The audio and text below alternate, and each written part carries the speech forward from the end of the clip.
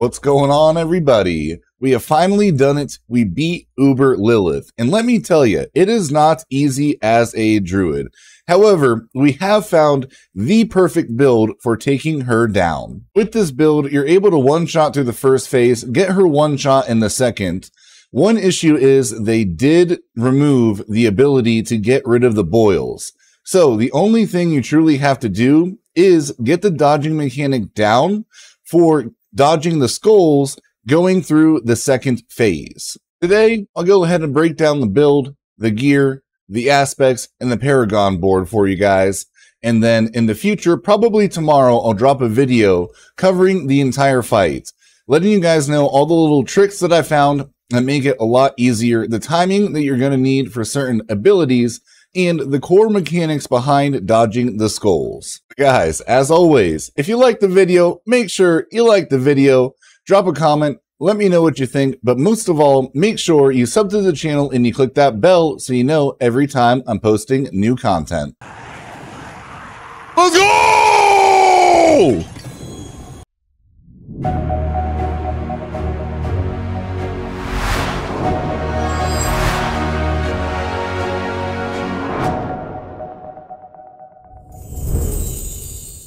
All right, as always, we're going to go ahead and start with the skill tree. You want to put 1 point into Storm Strike, 1 point into Enhance. That way you unlock your core skills. We do go ahead and max out Tornado. Come down here to Raging Tornado. That way you can keep enemies vulnerable for as long as possible. Then you're going to max out Shred as well, because this is honestly our main point of damage. And then come down here to Primal Shred. That way you are performing the dash for your second and third attack and doing 30% more critical strike damage. This is our key point of damage, which you will see in the video. And then you're going to put 3 points into Predatory Instinct for that extra critical strike chance. Come down here, and for defensive skills, all we're going to be using is Blood Howl, 1 point into Blood Howl, and then going down to Preserving. That way we get the extra attack speed. Attack speed does allow you to cast your tornadoes faster, so it is really important to go ahead and put a point into there. Then head over here and put 3 points into Vigilance. This is a very squishy build, so the 15% damage reduction, since you are spamming Blood Howl, in my opinion, is well worth it. We don't use companion skills at all for this build, so you don't need to worry about anything in this tree. Then we do come down here to our wrath skills, and we're going to go ahead and use Hurricane. We like Hurricane because it is going to stack our critical strike damage, but then it's also going to help create more vulnerable chances on Lilith. That way you're doing the most amount of damage as possible. Then 1 point into Elemental Exposure, and then Endless Tempest. That way your Hurricane lasts a little bit longer. Then the main point that we're going to be doing on this part is going into Toxic Claws. You want to go ahead and put 3 points into Toxic Claws. I have 6 because you're going to want the 3 points on your amulet for Toxic Claws instead of Envenom. But we are still going to put 3 points into Envenom because it is an extra 30% critical strike damage. Then for ultimate skills, we're going to go ahead and put 3 points into Defiance. Just 1 point into Circle of Life. That way we can get to Resonance and put a full 3 points into there. You're going to want 3 points into Defensive Posture. That way you're getting that little bit of extra amount of Fortify. You want to max out Grizzly Rage because Grizzly Rage is hands down the best and the only ultimate that you can really use for this build. And then for your key passive, you're going to go ahead and go into Perfect Storm.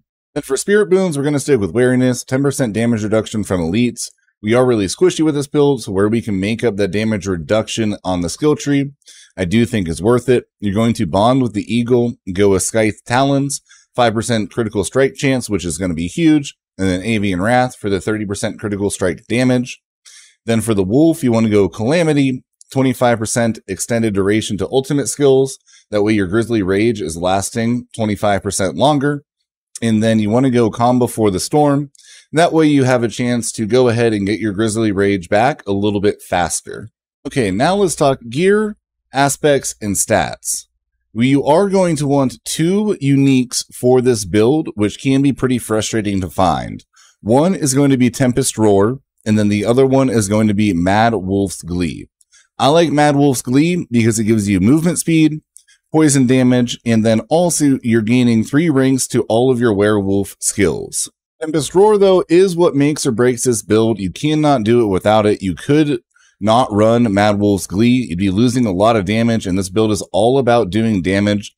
Literally, you get one shot no matter what by most all of Lilith's skills. So it really doesn't matter to stack damage reduction or anything like that. We're just trying to stack movement speed and power. The biggest thing about Tempest Roar is the fact that your base storm skills are also werewolf skills. So you're gaining a ton of procs and a ton of ranks to the damage that you're going to be able to do. And it truly brings this build together. From there, we're going to go into our gauntlets where you're going to want Storm Chaser's aspect so that you can throw out more tornadoes that are going to seek targets, such as Lilith. Then you're going to want attack speed, all stats, critical strike chance, and ranks to tornado. For our pants, the main stats you're going to want to worry about is willpower and all stats. That way you are getting more critical strike chance and you are getting more damage. Then damage reduction and max life is nice, just so that maybe you can survive some of the smaller things like her auto attacking you and that kind of stuff. But again, this build is all about doing the maximum amount of damage. Then you want to go ahead and throw Disobedience on there for the extra damage reduction, which that's pretty much always going to be maxed out. Then on your boots, the main thing that you're going to want, honestly, is the max evade charges. If you don't have max evade charges on your boots, you're going to be in a really bad place for dodging the skulls. So make sure you have those. And then also for stats, you're just going to want to go into movement speed. You're going to need the movement speed. Then you want willpower. And the next two are kind of like a flex. You could go all stats. You could go dexterity, or you could go into spirit cost reduction. These were the best ones that I found. 51 willpower and 59 dexterity. The strength doesn't really matter. It's a throwaway stat, but these boots do the job for you. And then also you're going to want Ghost Walker on them. While unstoppable and for 4 seconds after, you gain 22% increased movement speed and can move freely through enemies. That way you just have that extra movement when you're popping your Grizzly Rage. Now on your amulet, you're going to want Blurred Beast. This is going to be your main point of damage. While dashing, Shred seeks out nearby enemies, instantly dealing 141% of the poisoning damage to them, up to 150% on a perfect roll once you put it on your amulet. This is what's going to give you your crazy damage multipliers and allow you to do those 3, 4, 500 million crits on Lilith. As for stats on the amulet, you're going to want to go ahead and put damage while shapeshifted, willpower percent, 3 ranks to Toxic Claws, and then more movement speed. Movement speed is going to be huge in this fight for dodging those skulls in the third part. You're going to have plenty of damage to get her one shot, but the core thing to beat this fight is dodging those skulls. From there on your rings, you're going to want to run Rampaging Werebeast so that the duration of your Grizzly Rage lasts longer, and then Retaliation so that your core skills deal extra damage based on the amount of Fortify.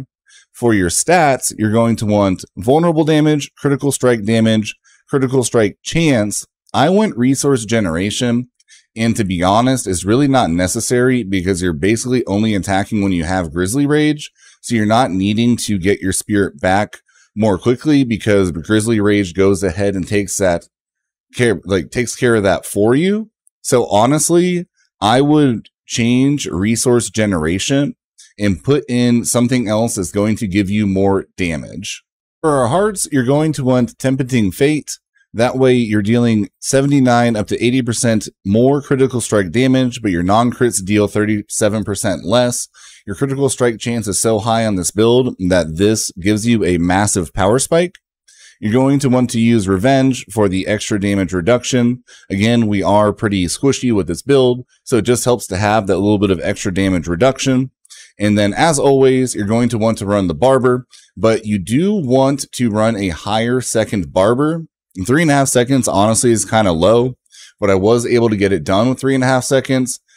3.8, 3.9, or 4 seconds is definitely going to be the ideal Barber Heart. When you're going around and you're killing mobs, the lower Barber Hearts are great, but when you're trying to stack that huge critical strike damage against a boss with a ton of health, you do want the longer Barber Hearts. Then for weapons, we do go a one hand and a totem again. This is definitely the best combination just for the utility and the extra aspects. On your totem, you're going to want spirit cost reduction, critical strike chance, cooldown reduction, and again, I had resource generation on here. It is nice, not necessary. You could flex that to something else that you find more suitable, but this is what I ran on mine. And then you want Dire Wolf's aspect. That way you gain the extra 25% movement speed when using Grizzly Rage, which is nice, but honestly, it's all about that 50% spirit cost reduction when you're using it, so you can spam the maximum amount of tornadoes. Then you do want to run emeralds on this build, and that way you get the extra critical strike damage against vulnerable enemies, and you do run rubies for your gear. That way you do have a little bit of extra maximum life. Then on our one-handed, you're going to want damage to close enemies, vulnerable damage, critical strike damage, and then willpower. You could change out damage to close enemies with all stats. That way you get a little bit of extra dexterity, a little bit of extra willpower. But this one-handed for me was doing an insane amount of damage and definitely worked out.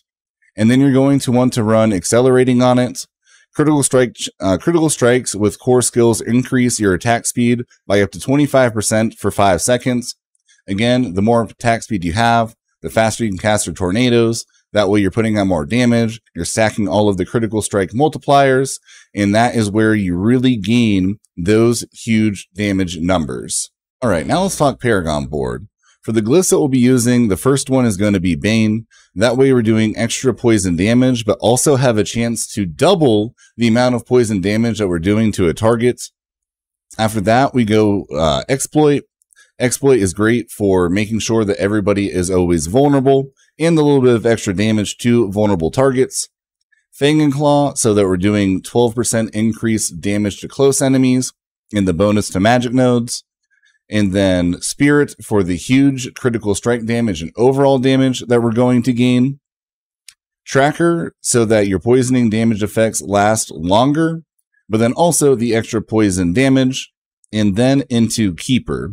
Keeper's great for the increased non-physical damage, and then again, the bonus damage, or the bonus to all the rare nodes around it. This Paragon setup, we do use 7 different boards.